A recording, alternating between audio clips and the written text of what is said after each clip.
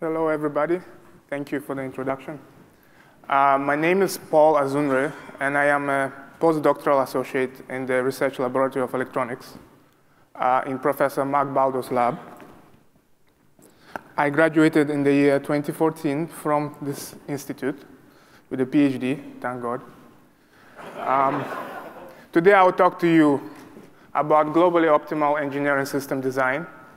I will talk about class of algorithms that can guarantee that the results that they produce are the best that can ever be found, which, compared to existing algorithms, what that means is our algorithms take the ambiguity out of the process of designing such systems and convert this process, which is often considered to be an art form, into a science. And we demonstrated this, the efficacy of these algorithms by applying them to the important problem of reducing reflection from a silicon solar panel. Okay, so as many of you know, optimization is at the core of many engineering challenges. So often an engineer wants to figure out which one of many options to achieve a certain goal, does so at the minimum possible cost. So an example that you are probably familiar with is the traveling salesman problem. You have a list of cities. You want to visit every city to deliver some load at each city. And you want to do this by covering the least distance so that you use less fuel. This is a popular problem. So existing algorithms to solve many of these problems have a problem. And the problem is that, well, the way they work is they start at some initial guess for the solution, and then they try to improve that with time. This is a schematic showing a genetic algorithm, and many of you have heard about them. The problem, and as you can see, a man is probably not the global optimum. A woman may be, but so here I try to show the same thing. So you start somewhere, and then you may get stuck in some local optimum, whereas there's something much better somewhere else. This is where our algorithms come in. We will always find this point. How do we do this? We focus on exact parallel deterministic global optimization methods, such as branch and bound. And the way these algorithms work is they exhaustively search the entire search space using massive amounts of computational power. And these ideas, they exhaustively search the whole space intelligently using massive amounts of computational power. These ideas are not new. They have been known for about half a century. However, it's only recently that advances have been made in certain areas that have advanced this from an obscure technique relegated to a few special applications to the mainstream.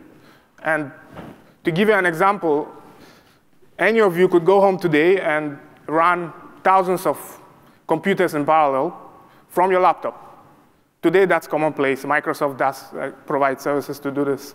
Amazon provides services to do this. 10 years ago, this was not possible. So we think this places us at the place where we can make this widely accessible. To demonstrate this concept, right, we need to do it. We focused on the problem of thin film optics, which is a $10 billion market. This is where you try to figure out some sequence of layers to put on top of a substrate to modify the optical properties in some desired way.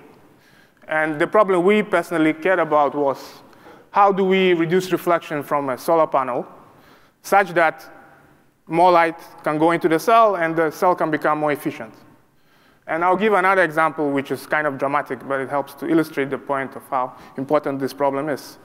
If you send a soldier to hide in enemy territory wearing camouflage, the only real way to find them for the enemy is to see light reflecting off the looking glass of their weapon. So as you may imagine, there are a lot of people who pay a lot of money to minimize reflection from glass. But let's return to the problem that I care about. But before I go on, I would like to mention that if you open a book, if you're not convinced and you open a book on designing a system like this, and you read through it, you will find that thought leaders in this field think that this is an art form. So design of engineering system is considered to be an art form by thought leaders. This should help illustrate that bringing such an algorithm into the mainstream could lead to a real paradigm shift.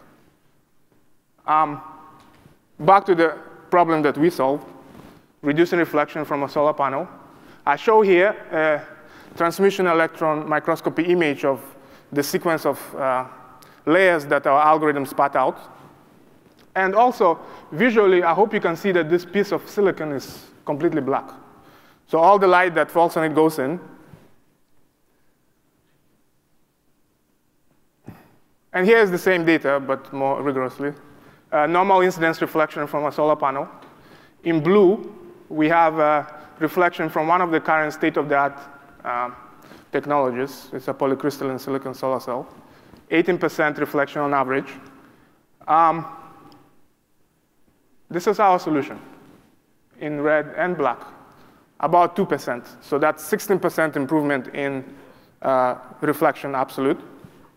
And if we convert this into power conversion efficiency improvement, this is a 2 to 3% improvement, absolute improvement in power conversion efficiency of solar energy, which is a huge deal because even 1% 10 heads, right? This is 2 to 3.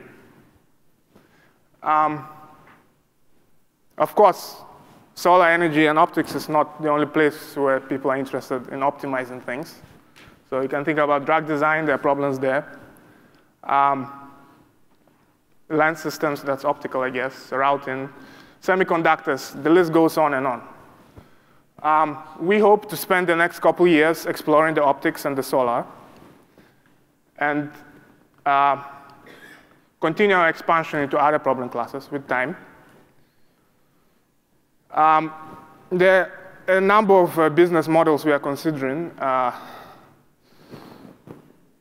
depending on what the customer needs, whether you need software consulting or you need engineering consulting or you want software as a service, you just want access to our engine. So depending on what you need, we can probably do it for you. If some ideas are stirring in your head about some problem you want to optimize, please come talk to us at our poster, and let's optimize your product. Finally, I would like to thank all the various people who've contributed to this project over the many years we've been doing this. And of course, thank the Deshpande Center for all the support, the money, the exposure. We've loved working with you. Thank you.